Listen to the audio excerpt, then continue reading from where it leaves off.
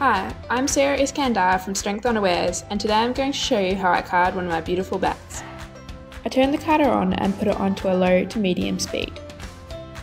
I like to put merino through the carder first, as it creates a lovely base layer on the bat and it comes off the drum easily when the bat is finished. I arrange the colours in order from blue to purple to pink, as this creates a lovely ombre.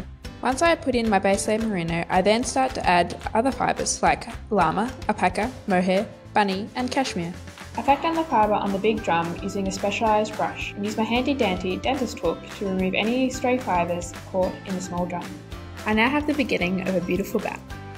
Time to add some kid mohair locks for texture. I put the locks directly into the big drum one by one, mixing up the colours to create flecks through the ombre.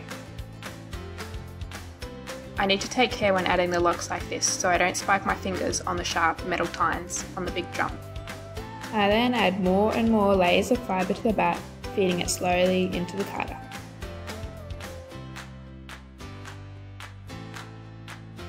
I like to add a variety of fibres with different dye saturations, as this creates interesting colour tones throughout the bat. Topping it off with some gorgeously shiny mulberry silk.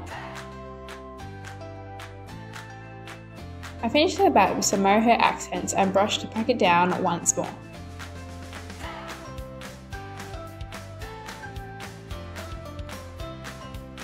Using my duffel hook, I tease the fibre off the drum bit by bit.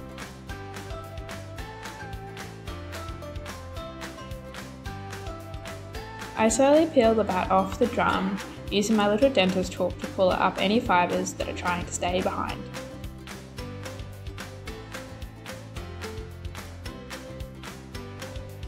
Now I have a beautiful bat in ombre colours with shine and texture. I divide each bat into half and then pull each half into a long slither.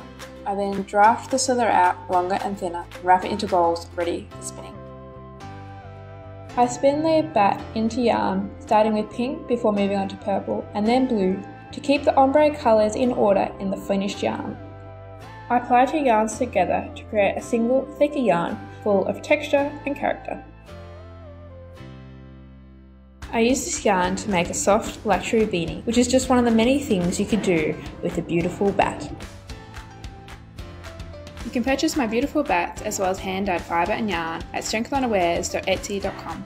Follow me on Facebook and Instagram to keep up to date on my newest product. I'm Sarah Iskandar from Strength Unawares, and thank you for watching.